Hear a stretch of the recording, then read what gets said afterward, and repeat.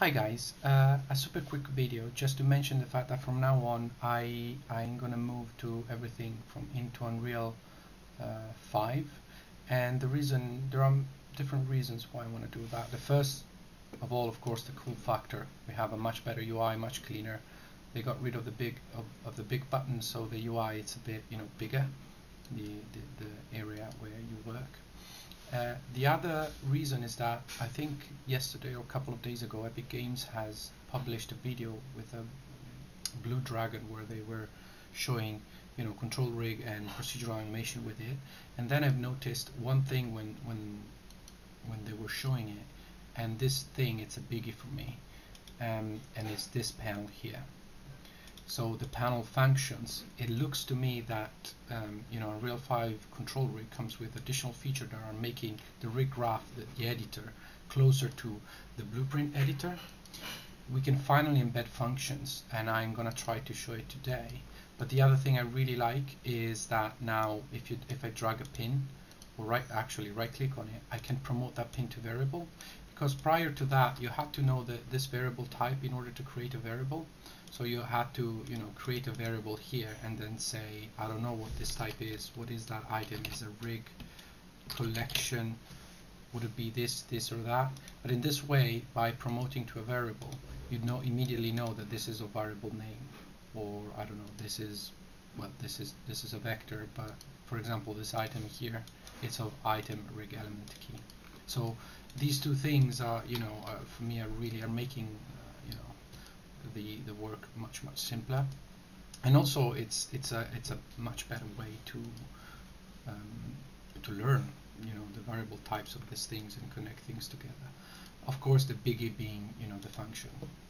So in the previous graphs that I built in the previous video, you can see that some portions of the graphs are always the same thing but with different inputs. But nevertheless, I had to run it, and I wasn't able to create a function to call it over and over again, but now it seems like I can. I haven't tried it yet actually. So today I'm gonna take a chance just to say, okay, I'm moving to Unreal 5, so there might be stuff that is not there in Unreal 4.26 and 4.27, but also taking a chance just to talk about transform constraint, and because I want to try to embed this in a function. And so transfer constraint seems to me like the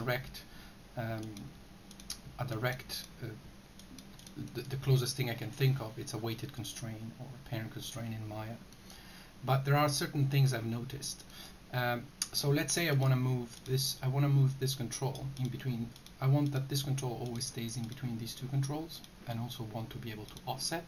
So what I have is the control and a space. So the constraint really will drive the space of it, so the control is free to move. But so when I started looking into transform constraint, I've noticed two things. It wants either a base transform or a base item. So here's my interpretation of it.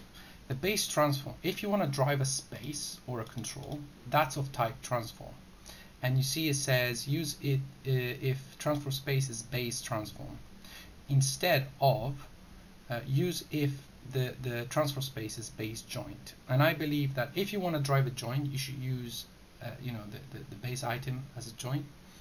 And I believe instead, if you want to use a control or a space, you can use the bone transform. The reason why that I think is that, at least if I am correct, which is always debatable, I think it's because there is a difference of treatment between controls and transforms and spaces compared to bones, and I think I'm talking about that in a few videos ago.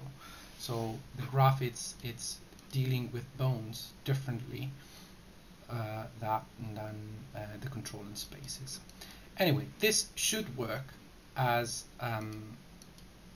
like this. You want to move this transform. It could be a control or a space. I want to be a space because I want the control to be able to free to move. So you would plug the transform in base transform because the node type of this object is transform. Then you specify you specify the name, whatever, and then you would take the first control, add it as a target, and the second you click on the plus button and you add this as a target. Now by default, these are to return to 1, and this is the behavior that you get. You get, you know, the whatever original transform which is specified here, you know, and then the offset in between the two. So, and then of course the control is still free to move, because in reality I am building that, I am constraining the space.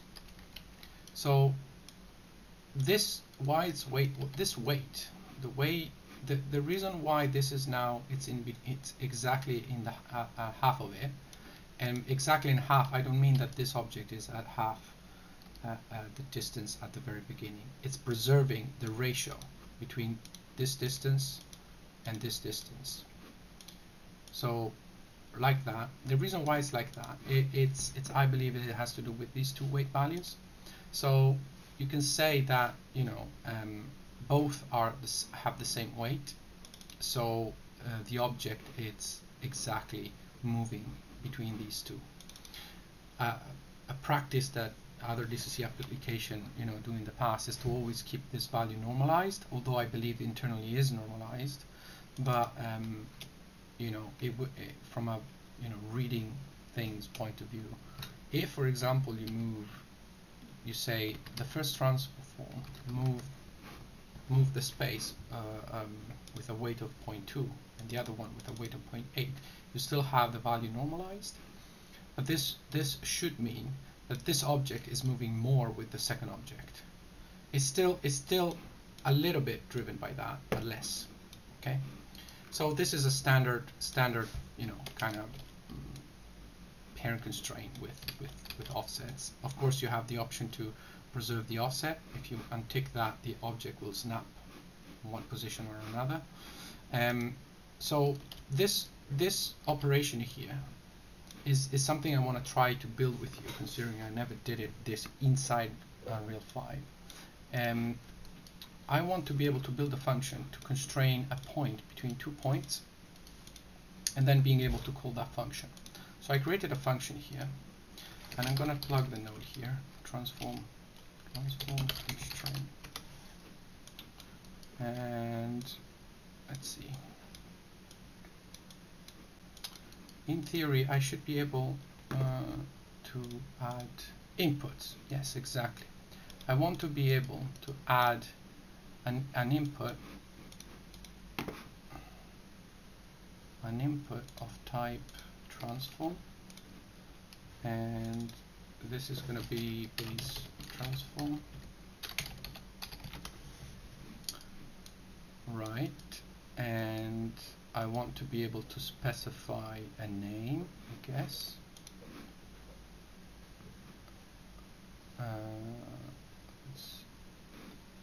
Let's add it here. Name.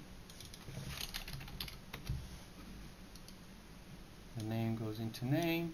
The transform goes into transform. Let's move that up so the lines are much cleaner. So I want to specify a name, and I want to be able to specify the type. Let's see if it allows me to do it. Oops. So type, do I have a type here? Now here's where, for example, I don't know exactly which variable is. So if I promote this to variable temporarily, I can see that this variable, if it's enum rig element type. I didn't know that, so that's why this is, I think that's pretty cool. E-rig element type. So this is type. Let's see if this works. So the other thing I want to do is basically I want to specify 2 targets. So these are 2 more transforms.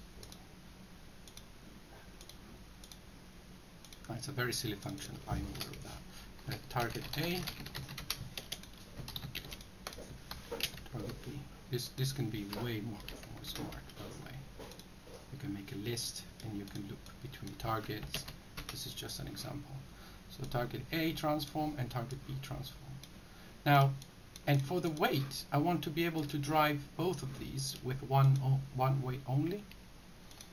So So this is target A weight. So this will go, so let's say the user inputs 0.5. I want this to be 0.5, and then I want this to be 1 minus. So subtract the float.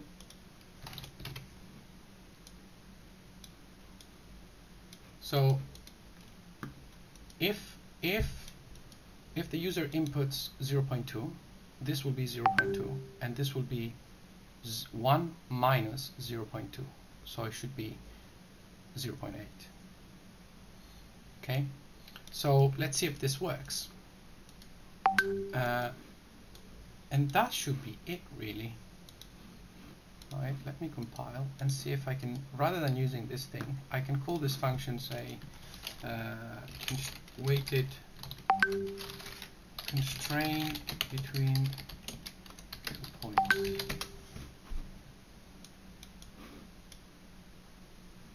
You cannot place function inside of itself or in recursions. Fair enough.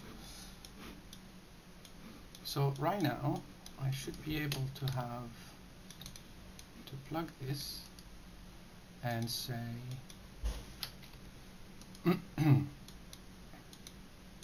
and say transform. This is my base transform.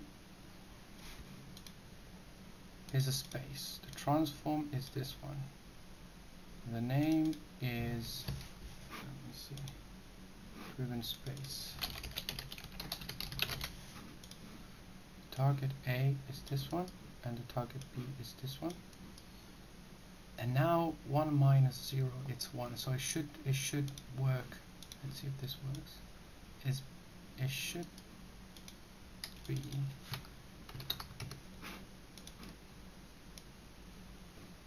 Is it working?